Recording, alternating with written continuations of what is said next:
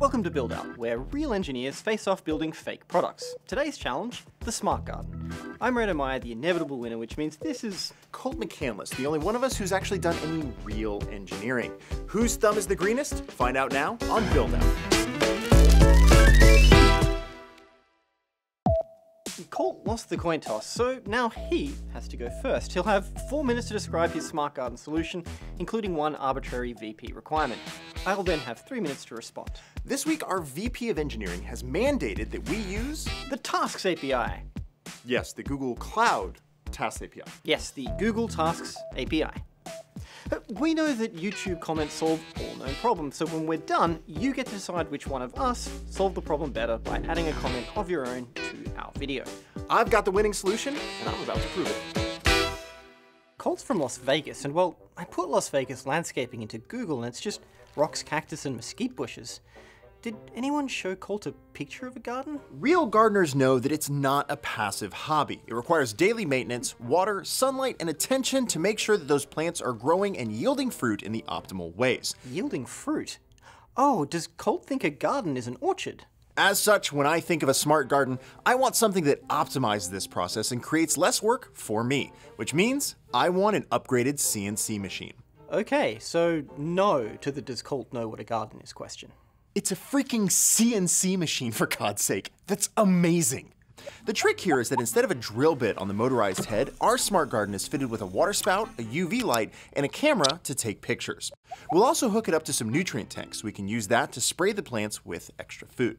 We can replace the cutting area with a plant bed, where the plants are placed in trays. Wait, is he still talking about plants? Do any of these diagrams indicate scale? All I see is a 6. Is it feet or inches? Feet or inches? You know Colt. Has anyone confirmed this thing isn't for people? Yes, of course it's designed for fruit. Although, you probably could be used for something else. Well? Like flowers. Each tray has a sensor in it to detect the moisture and nutrient levels as well as the general weight, because as the plant grows, the trays are going to get heavier. Now, most DIY CNC arms are controlled by a Raspberry Pi. Oh, could we get some pie? No, Raspberry Pi, P-I, the small single board computer. This is really good pie. But for a smart garden, we need something that has easier interfaces to internet connectivity and sensors. So I'd like to add an Android Things hub, which besides defining the logic on driving the arm, can also collect sensor data from the plant nutrient tanks and communicate that with the internet. The hub also gives us a client-side endpoint to receive logic blocks that define the behavior of the arm. Oh, an automated machine for planting and harvesting driven by self-learning AI. Why does every solution Colt proposes sound like the cause of salvation in an apocalypse movie? See, there's always a default behavior client side, but based upon the weather data or plant information, we'll want to push down updates to that behavior over time. Now, once a day, the client will go into an analysis mode, where the arm moves around to take photos and sensor readings for each of the plants. Not many people know this, but every Saturday, Colt methodically photographs and measures every tomato in his garden. Tomato. This data is then uploaded to the cloud for analysis, and here is the important part. Once the content is done being uploaded in its entirety, we need to signal our cloud applications to start analysis. One way to do this would be to set a cloud function that fires off once a new GCS bucket gets new analysis sets uploaded, but there's a problem with that, in that currently the max duration for a cloud function is 540 seconds. Carry the 1, yeah, that's 9 minutes. Which feels a little constrained to me. This is where the Tasks API comes into play, the Google Cloud Tasks API. Once the data is done uploading, the Android Things Hub will ping an App Engine frontend, which is responsible for pushing a request to the Tasks API, which sometime later will spin up an App Engine instance to handle the work. These tasks can run for up to 24 hours. Or, 86,400 seconds. So plenty of time for us to do our analysis. Now, we've got the photos of the plants, so we want to recognize things like decay, bugs, fruit, and the size of the leaves. On Sundays, he measures tomato leaf sizes. Tomato. To do that, we're going to trade a set of TensorFlow models for each of these scenarios and run our pictures through it in order to gain information about the size, health, and growth of each plant. But here's the complication. We can't get to TensorFlow from App Engine Standard, which means we need to switch over to App Engine Flex and upgrade from the regular App Engine Tasks API to the Cloud Tasks API. And I have access to it, and Reto does not. I don't think any of Colt's code has ever gone into production, so I guess he's more comfortable with alpha software. Once the analysis is done, the results are then pushed to Datastore, which can be accessed via the admin console, built with Polymer and adhere to material design principle. Oh, a web-based admin console, huh? I guess Colt's still not that comfortable with Android. You know, I do have some extra copies of my book, if he needs one. Are you serious? I was an advocate on the Android team, for God's sake. I know how to build an Android app. What's the problem? Did he want me to sign it? This allows our Smart Garden admin to check out the status of everything and then see the trend lines in a nice, consistent manner. Now, in the case that something goes wrong or an action needs to be taken by the farmer, we leverage PubSub to send messages to registered Android devices for creating alerts. Finally, the analysis results will be combined with local weather, day and night cycles, and sensor data to create and update new behavior patterns for the arm. So I think I missed an opportunity here. I should have also used TensorFlow to control the arm in a more fine-grained manner. It would have been really useful to have it do things like move the arm to remove weeds from the garden. You know, actually, if I increase the speed of the CNC head, I bet I could engineer it to catch bugs or even small animals. Yes, I'm interested in your deluxe edition panic bunker. Yeah, that's apocalypse proof, right? Yeah, I'll hold. This will allow our Smart Garden to optimize sunlight, watering, and nutrients for each unique plant that it's responsible for, guaranteeing the best growth, health, and fruit yield possible. And that, my friends, is a smart garden. Listen, I gotta tell you, I'm happy with my design. The point of a smart garden should be to alleviate some of the work so that I don't have to do it. This gives me way more time to do other stuff, like write books on data compression.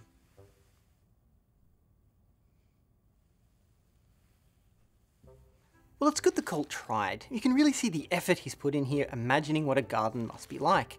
It's a little utilitarian for my taste, and the dystopian overtones are, frankly, terrifying, but it's a worthy first effort from Colt, and it shows that he's really trying. Not bad, not bad. There's some good stuff there. Well, are you ready to respond then? Have the Perth Wildcats appeared in 31 consecutive NBL final series? I don't know and I don't care. Of course they have, because they're from Perth, so they're winners. Let's do this. There's a lot to like about Colt's CNC Death Harvester. It's a good start, but it's lacking in imagination. My design sets your garden free. We take the head off the arm and replicate it, deploying dozens of independent devices, each with its own dedicated water spout, nutrient system, and sensor array around our garden, one alongside each plant, tree, and flower pot. We also incorporate some toys to help with garden maintenance, like an autonomous lawnmower. Yeah, they're a thing we have one at work. His name's Bob. He hangs out with the self-driving cars. Nice guy, studying to be a web developer. So wait a minute, how exactly are you going to mow a lawn that has IoT devices over it? Seems like it would just sound like... We still need his Android hub, which collects sensor data from all our devices and connects to the internet, but rather than controlling a single arm, it now monitors and controls the device added to each plant. And Bob. The garden devices connect to each other and the hub using a BTLE mesh. There's an engineer somewhere whose personal version of hell is configuring all of Reto's 1,000 IoT devices to work with Bluetooth. I'm going to take advantage of my unique Android experience here to add an Android app. I did like 100 Android videos. Why does no one remember this? Now, normally the whole system will be driven by our cloud service, just like Colt's design, but I want a local peer-to-peer override for modifying the schedule, toggling the sprinklers, or in case Bob figures out how to cut my network cable and begins his inevitable uprising to ultimately enslave... Right, sorry. The Android app is also how we add new plants to the garden. Take a photo of the plant you want to add and then use TensorFlow to recognize it. Listen, this is classic Reto engineering. Using machine learning to complete a task you could do twice as fast, twice as accurately, and 10 times more easily by just typing the name of the plant into the app. Check it out, I built an app that controls the lights based on my facial expression. I frown to turn them off, and smile to turn them back on. It may need some work. Now I have to admit, most of Colt's cloud implementation is pretty solid, but again, he's lacking imagination. To start, I've named my service Ronald, the app engine. Think it might. I think it might. I think it might. Yeah, I'm pretty sure my design's still better. Colt system performs an analysis once a day. Let's expand that to continuously monitor each plant. We'll use PubSub to reliably deliver the real-time readings from every sensor up to Ron. Next, I'll upgrade the Android hub to use the Firebase real-time database as a way to store the watering and fertilizing schedule that'll sync between the hub, server, and Android app, while still working offline. While we're doing databases, we'll add data store to Ron and populate it with the care instructions for every plant in the world. The only thing is, who can we trust to create that database? That sounds like a job for an intern. It feels like maybe this is a Colt-sized job. We can adapt Colt's TensorFlow model to adjust those baseline care instructions based on each plant's health readings. Now, Colt's model is static though, so we'll collect all of this data in BigQuery and use it to train newer, more powerful models over time. Now, the Google Tasks API. Google Cloud Tasks API. I'm not sure why Colt missed it, but I'll use it here to handle all the gardening work that can't be handled automatically. Pruning trees, raking leaves, it all goes into the task list. The restriction was clearly referring to the Cloud Tasks API, which lets you schedule and defer work for a later date. I don't really know what he's talking about here, but that's not what the Tasks API is for. I think Colt was thinking about the Cloud Tasks API. It's an easy mistake to make. Let's let him off the hook this time. No. I am not losing points because the Aussie used the wrong API. The tasks are synced on your Android app and you can check them off as they're done. We'll use the app to replace Colt's web-based status viewer and use Firebase cloud messaging to keep it all up to date. Then we can finish off by using Data Studio to visualize our garden stats and add Google Assistant actions to allow us voice controls for local updates and overrides. I'm really happy with that. I'll admit my response added a little complexity, but it's worth it for the flexibility. This is classic Reto over-engineering. It's overcomplicated, expensive, and half of it doesn't even work. You'd get the same result if you printed out the top titles of Hacker News, force-fed them to a platypus, and waited 2 hours for the result. Now, to be fair though, Bob is actually really cool. He invited us out on his boat this weekend. I'm really looking forward to that. Not bad. I mean, not good, but not bad. Now, you've seen both of our pitches, Colt's utilitarian, farmless plant box, and my response, a peaceful garden, where you're freed from the manual burdens of garden maintenance to relax and enjoy nature.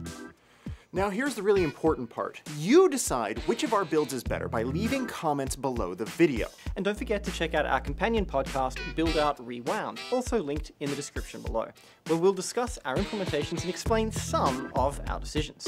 Thank you for watching this episode of Build Out. As always, I'm Reto Meyer. And I'm Colt McCandless, and always remember, perf matters.